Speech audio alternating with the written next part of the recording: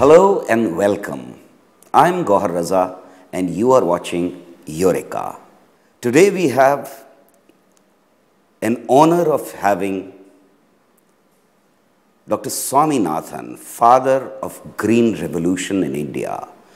The Green Revolution, that is one of the most important turning points in the history of the country. The same Green Revolution which brought us out of droughts, floods, miseries, and dependence on other nations.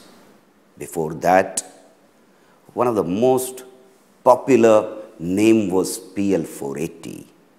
This Green Revolution erased the name of PL 480 scheme from the country's contemporary history. Welcome, Dr. Swaminathan. It's an honor to shake your hand. Real pleasure. Before we go into Green Revolution and that debate, which would be the most interesting part of this segment, I would like to ask you, how was your life shaped because your family was involved and very intensely involved in Swadeshi movement, temple entry movement? It was a Gandhian family. Your father was a surgeon, yet he got involved into freedom movement with all the zeal. Were you not neglected as a child? Well, early education was an ordinary school, nothing particular school, neighborhood school as you will say, or native high school. Then after my father died, left for high school.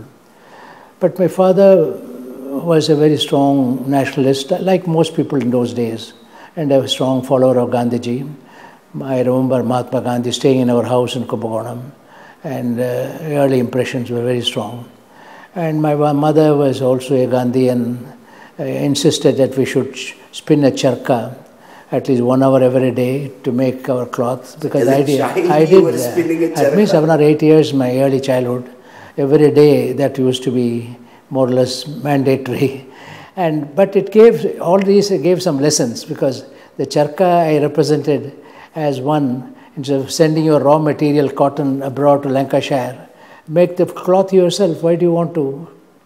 In other words, self-reliance, Swadeshi and self-reliance become part of my conviction. And my father was a Gandhian, very successful medical doctor, and a very popular one, because he never used to ask money. If they give the money, he will take it, otherwise he won't. But that town of Kumbakonam was full of filariasis, elephantiasis, and major problems of mosquitoes. And my father felt that mosquitoes are not God-given, they have been man-made. Therefore, just praying for God alone won't help. We have to take action to eradicate it. So he stood for election as a municipal chairman of the Kumbakonam town. Everybody elected him. And within 1 year, he got rid of the mosquito. For simple, I was in the school. Each one of us was in the school was taught where the mosquito is breeding in that particular street. If you don't want that breeding ground, you close it. If you want it, you spray crude oil emulsion. In other words, purely education and social mobilization, not by regulation, law, and so on, mosquito was eradicated. That has always remained with me. Scientific awareness and mobilization. Awareness, social mobilization, education, where does the mosquito breed, why does it breed, and so on. Within 1 year, that town, notorious for elephantiasis, big legs and so on, became free of it. So some of my early, and then my mother, I recall when Gandhiji came, I was a very young boy. My mother had told me, in those days it was common for middle class people in South India to wear a bangle or wear a chain or wear a earring. Whether you are son or daughter, doesn't matter. So my mother had told, one man will come this evening, he will ask for all the ornaments. Don't say you can't give, you give it to him. That was Mahatma Gandhi. And he did ask, why are you having it? You give it to me. Then later on I asked my mother, what does he do with all this? He says he auctions it and uses for Harijan welfare, for him, because this is superfluous in your body. What is not needed, you must give away. That is how all my prices, everything in the later life, whatever I have given away for this foundation, for example. You were not irritated, you didn't feel bad that this old man very old with a lathi probably asking for everything No, that you had. That is true. Prized possession. Prices came, but what I meant was, I think what is important is surplus to your requirement. I believe in Gandhiji's saying, you be a trustee of your wealth, not a owner, concept of trusteeship. Whatever you need for your life, you take, So otherwise you give away. what was almost injected in your blood, that love for others, giving up possessions, Very strong, I would say, goods. very strongly from the childhood. Largely from my father, because in our house... Who was your role model, mother or father? A difficult question. Which one? Who was your role model, your father My or role your model, mother? my father was, but my father died in 1936 when I was just 11 years old. But some of the impressions which he left are indelible. The other were the school teachers and my mother. My mother was so self-sacrificing. She was never make any complaint. When my father died, our income went down very steeply. She adjusted to a new life without any difficulty. So both parents were very important. Will you say that shaped your life? Your teachers also shaped your life? It was a very important stage in the life because those all lead. When I became later on a teacher at the Indian Agricultural Research Institute, I used to remember what a good teacher should do. And so they remain. Some of these are indelible remarks. It makes sense in your... But I must also say my transition in life, when my father died, he had built a very big hospital, and he trained his younger brother to be a radiologist. Younger brother Narayan Swami, the hall where we are sitting now is called the Narayan Swami Hall because he is the one who brought us up when my father died, my father's younger brother. But with all this kind of attitude of trying to build up a hospital, my mother felt I should go to a medical education when I finished my graduate degree and go back to the hospital, run it. That is where a great change took place. I was at that time in the Maharaja's College in Trivandrum. A lot of people wanted you to become a lot of personality later also in life. We'll come back to that. I have to take a break. Don't go anywhere. We are talking to Dr. M S Swaminathan. We'll come back soon.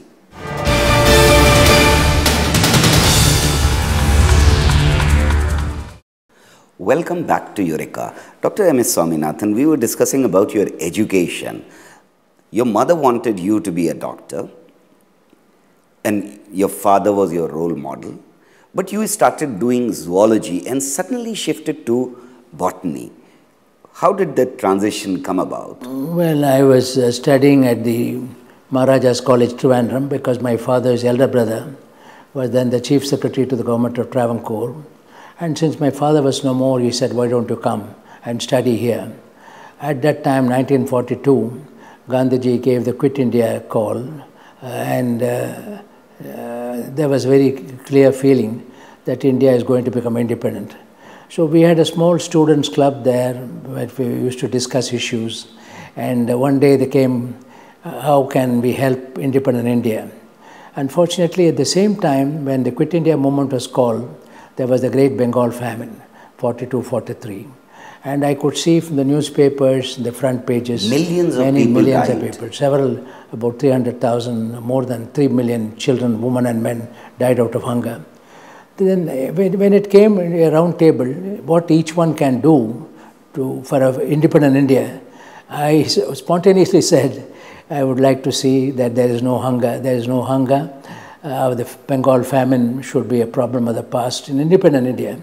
And therefore, I want to shift from medical side to agricultural side. Well, that was a big shock in a way to my mother and others in the house. Suddenly I said, I go to the agricultural college in Coimbatore and not to the medical college in Madras. Got admission in both. Then I joined the agricultural college at Coimbatore and then decided to enter a field which can make the maximum impact, that is genetics and breeding. But before that, you were asked to apply for Indian Administrative Service and Indian Police Service and UPSC. That was when I went to Delhi to further improve my qualification in the field of genetics and plant breeding, because I thought the best way of making the largest contribution is to have new varieties, which every farmer, particularly suited for small and marginal farmers. When I went to Delhi to join the Indian Agricultural Research Institute, popularly called the POSA Institute, for my postgraduate work, one of the officers in the Krishi Bhavan, who was a collector in my town, he knew the family. He said, "Why have you come to agriculture? It has no future. Sit for the competitive examination and join the civil service." So he filled up the form and I sat and I was selected for the Indian Police Service. I still have the orders of the Government of India from the Home Ministry. We would have lost a first-rate scientist appointed me. And a nationalist. Well, I had no idea of joining any service, not only police service, administrative service, because then I applied for a fellowship to go to Holland, because Holland is a land of small farms, very good farmers. And you knew that you wanted to go only to Holland, and this was the reason. I was clear that hereafter my future is in the field of agriculture. Agricultural research, not agriculture. I could have become a plantation manager. That was not the idea. Agricultural research, particularly I research which is pro-small farmer, which can be oriented towards the technology should not be so complicated that it is not available to resource-poor farmers. So I went to Holland, worked on potatoes because they asked me to work on potatoes because during World War II. And you were at that time recognized by peers that you are a brilliant scientist. I started, in fact I must tell to the credit of the Home Ministry, I wrote to them that I have got a fellowship, UNESCO fellowship to go to Holland, so I can't take up the IPS. But I had also sent a copy of the UNESCO fellowship. That was for 1 year. So 1 year later, Dr. Mohan Sinha Mehta was our ambassador in The Hague, the first ambassador. And he rang me up one day and said, "There's an offer from the Home Ministry for you for IPS." I was taken aback. I went to Holland. They said, "You had said you are going for studies for 1 year. That 1 year is over. If you are still interested, we are posting you in Assam." But that was very nice of them to have done that. Anyway, I wrote to them, "I am very sorry, my misunderstanding. I have no..." Then I went to Cambridge, did my PhD, also on potatoes. And when I was in Cambridge, I published a few papers which attracted international attention. And I was invited by the University of Wisconsin, the United States, to set up a potato research center at Sturgeon Bay in Lake Michigan. So from 1949 to 54, first in Holland 1 year, 2 years in Cambridge for PhD, and about 1.5 years in Wisconsin. But all through you had this at the back of your mind that you will come back to India after getting trained there and serve the country. I was very clear on that because in fact when I was in Wisconsin, I was offered a very good position as associate professor for a young man. It was in fact the president invited me for a breakfast and I told him, "Sir, my intention of going abroad was to equip myself to serve my country. So the question of settling abroad doesn't come at all." He was very moved and he said, "You are my blessings." But then when I came back in 1954. But was it that you wanted to help the poor in the country because of 1942 experience, or was it because you wanted to build a new India? I said India is an agricultural country. At that time, nearly 75% of the people were in agriculture. An agricultural country going and depending upon other countries for food is a shameful one. So my whole ambition was to ensure food self-sufficiency in the country, and secondly, the food to be available at affordable cost to everyone, non-dependent upon imported food, because even now I am fond of saying the future belongs to nations with grains and not with guns. Guns you can purchase, grains you cannot purchase. We have to go the PL 480 way to get the grains and so on. Therefore, my broader goal, not as I don't want to exaggerate what one individual can do. It was very clear that we have to work with the political system. Scientific leadership in the country and the political leadership in the country, they were working in unison, and that brought out results. That is exactly correct, because unless there is synergy between technology and public policy, technology can show the way, But only public policy can see whether that we realize the potential or not. Therefore, we were fortunate in the 60s. For one thing, the country was desperately in need of more food. And we were having a very bad time depending upon PL 480 wheat, because that obviously needed some compromises in management, fiscal management, in external relations management. So both Lal Bahadur Shastri ji, who gave the coin, who coined the term Jai Kisan, Jai Jawan, right. He was very clear. He was very clear because I have had the good fortune of meeting him and talking to him several times. He was an agriculturist at heart. But despite all the support from political leadership in the country, you had immense problem in inviting Dr. Norman to India, who was a big figure. I was about to say we were lucky at that time to have you had met him. Lal Bahadur Shastri on one hand, who brought C. Subramaniam, who was a great believer in science, one of the greatest politicians of our country, developmental political leaders, C. Subramaniam. So I had wanted to go into short varieties of wheat so that we can apply a little more water, a little more fertilizer.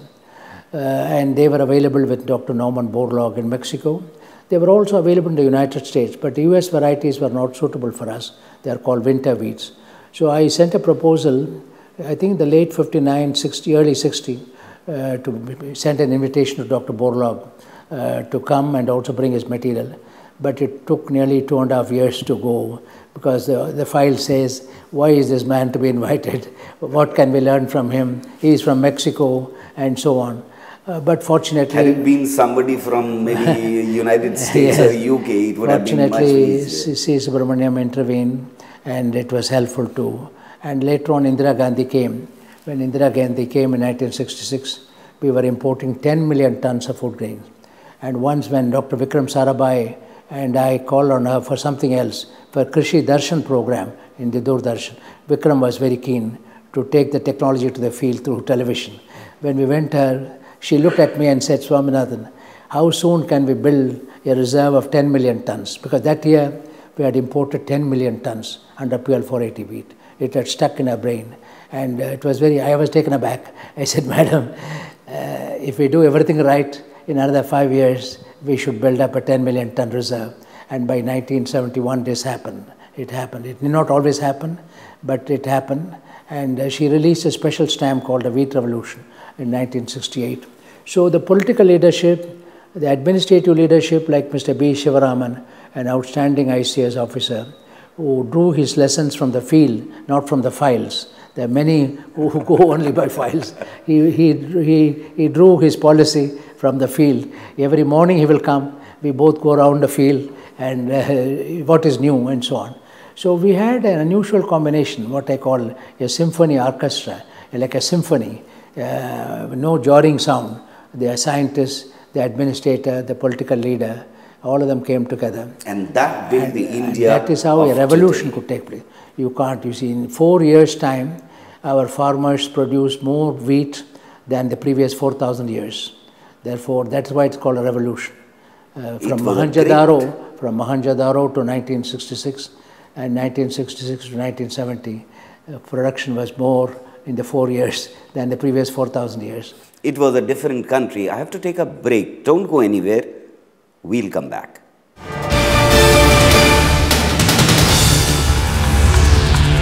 Welcome back. Dr. Swaminathan, India experienced that revolution. You became a household name everywhere, not only in metropolitan towns and research papers. You became a household name in villages because the village, the farmers, the Indians were thankful to you. Now when you look back, you have done first-rate research. You have brought about this revolution. Where will it take us in future? Well, the revolution was the product of a combination of characters. Technology was a primer of change, farmers' own enthusiasm, political will, all of them came together. And farmers appreciated. We have a challenge again because the population has grown. there are climate change and other kinds of problems are going to come. That's why eternal vigilance is the price of stable agriculture. I coined the term evergreen revolution because many environmentalists criticize the green revolution from two angles. One is excessive use of pesticide, excessive drawal of groundwater, so that and salinization of soil and so on. So, but even in 1968, you warned the country that excessive use of fertilizer and excessive drawing of water, subsoil water, will lead to problems. In my Science Congress address in 68 in Varanasi, right. January 68, I do recall. I didn't warn the people because I saw in some cases what I call the green revolution. Hold you responsible green for revolution that. Was becoming a greed revolution. Right. There is nothing wrong with green revolution. In my speech, I said we should be very cautious. We must have integrated pest management, integrated nutrient supply, everything in moderation, not in high. So and that's what they call the evergreen revolution. Yeah, some people still hold you responsible for that, but you have been warning against it. Now, how do you think that we should move forward now, when the situation in the country is that it's going to take another turning point probably? See, what people have to realize is inputs are needed for output. You need, the plant requires also some nutrients to give output. But how do you give those inputs in a way that do not have long-term harm? That is why I coined the term evergreen revolution, which I define increase in productivity in perpetuity without ecological harm, without associated ecological harm. This can be done now. We have technologies. We can produce more and more without harm to the land. You give back to the land what you have taken out. Partly today organic farming is becoming popular. Organic farming can be practiced provided you have access to a large number of animals or cow dung or cake and so on. So I think we should not forget ecology, what we call eco-technology, mainstream environmental conservation in technology development and dissemination. This particular center, for example, is designed only for that purpose of mainstreaming environmental conservations in technology development and dissemination. So science shows the way. You can either use or abuse science. Some people argue that now Indian society and economy has to get into that transformative mode from agrarian society to industrialized society. Do you agree with that? I don't agree, because agrarian society in our country is the majority of society. And you can do without anything but not without food. So from the dawn of humankind, the very first agriculture was the first beginning of civilization, of settled communities. Therefore, agriculture has to coexist. Now, you can go two ways. One is highly industrialized agriculture, like what developed countries have done. All are machine-made. But a country with us with already 1.2 billion population, which is likely to become 1.5, the jobless growth is characteristic of modern industry. Job-led growth is characteristic of agriculture. We cannot afford but to take the job-led growth pathway.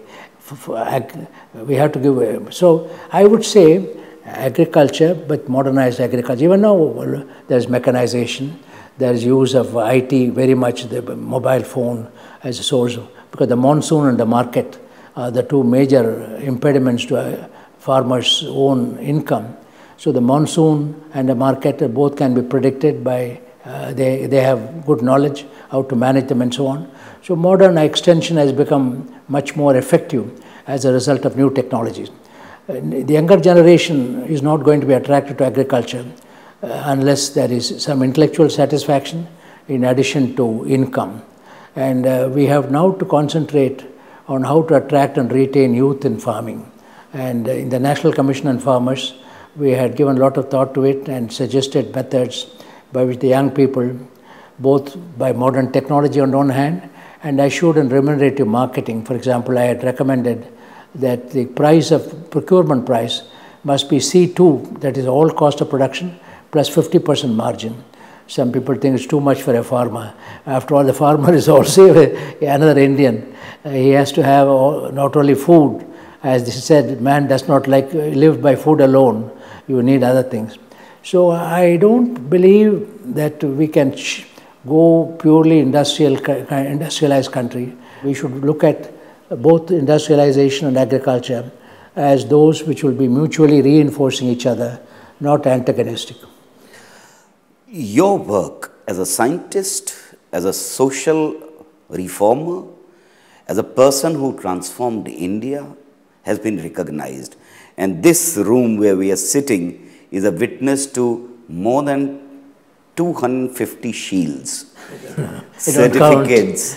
I did count, and I couldn't count the shields in the other room. So your work has been recognized, and I'm very happy that a shield from United Nations is sitting side by side from a message that was given to you by school children. So you don't distinguish between very high and very ordinary recognition by ordinary person. However, which award did excite you most? Well, as you say, there are so many awards, and I am grateful to all those because it's an encouragement. It is an encouragement that you are going on the right line, or that's how I consider it, because awards do not stay in my mind. But one occasion I still remember was 1968, when Indira Gandhi declared the Green Revolution. There was a very big gathering of farmers. They had invited her to come and open a seed cooperative. Suddenly, the chairman of the seed cooperative asked Indira Gandhi to put a medal on me, saying that this is the man responsible for it. Now, I think that is worth than any other award, coming from the clients of probably illiterate farmers. As I told you last time in Amritsar, when the farmers recalled what I did 50 years ago, it's a source of encouragement, it's a source of satisfaction that you have done something which has been useful to your fellow human beings. Though I would like to continue the discussion, but before we sign off, may I request you to give a message to younger generation? I want to remind them what Nehru once said, the future belongs to science and those who make friendship with science. I said make friendship with science. You may not be a scientist, but you may get away from the superstition, get away from all the wrong things which are happening in our society. And I think make friendship with science. I think it's a beautiful word. The future belongs to science. And so we must, modern technology is leapfrogging. Modern information technology, they are transformational technologies. They transform the way in which you communicate, they transform the way in which you live. And in which you think.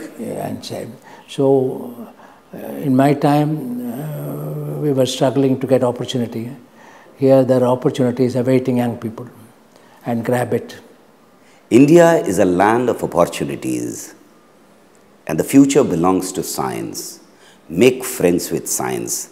That is the message we take home today. For now, that's all. We'll come back with one more outstanding scientist next week. Thank you for watching Eureka.